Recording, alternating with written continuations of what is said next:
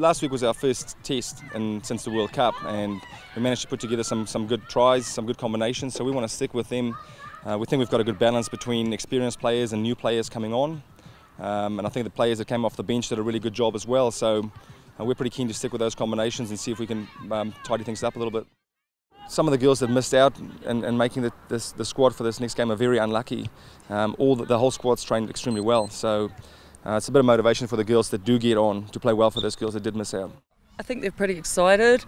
There's definitely some nerves setting in with us playing, the current world champs, but I think overall we've got a really good game plan, and we're just willing to stick to that, and I think we should do okay. First thing for us is to tidy up our own game. There's some things that we probably didn't do as well as we trained. We want to make sure that we nail those in the game, but also expecting from England a very strong set piece. They put a big focus on their set piece, their scrums and lineouts, and probably ours was a little bit shaky, so we've tried to tidy some of that up in the last couple of days. And I suppose lastly, England's playing a bit more expansive than we're used to seeing them play, so a bit of emphasis on stopping that. We've mostly worked on defence.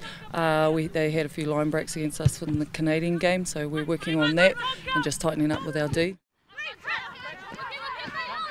Yeah, there's been a bit of a rivalry over the years. I think they've played in most of the finals against each other over the last 4 or 5, so they're probably our arch nemesis. Be fair to say there's been a bit of tension in the hotels, to be fair. So yeah, no, it'll be a big one, and the girls are up for it.